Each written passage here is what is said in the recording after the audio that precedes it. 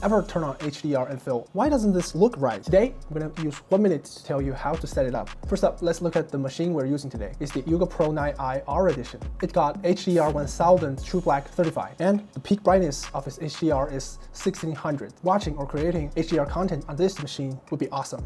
All right, let's get started. First of all, we're going to go to Display Settings and find HDR. And if you're on battery, you actually can't turn HDR on unless you cancel the first choice. And let's go back to display. Now you can turn HDR on battery. And let's go back to HDR. Make sure you drag the bar all the way left and then click HDR display calibration. All right, you can download the HDR calibration tool. Once the download is finished, you click open, press get started. So for minimum luminance or brightness, we're gonna drag the bar all the way left to darker and press next.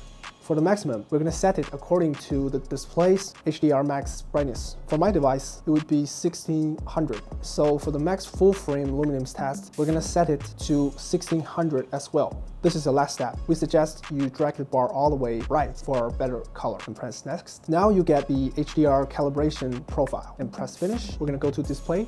You can see the HDR calibrated profile is here. All right, that's the whole process of HDR setup. Now let me show you how to watch HDR content online and offline. First of all, if you want to watch HDR content locally, all you have to do is make sure you have enabled HDR and you play it with the media player. As you guys can see, there's WVision logo, meaning that this is the right HDR content we're watching. And if you want to watch HDR content online, then you have to use Edge browser. And let's take YouTube as an example. As you can see, once you enabled HDR locally, you can find HDR option in the quality section. Pretty easy. Excuse me.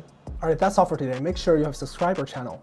I'm going to put the HDR peak brightness of WUXGA in the comment section. You can check it out.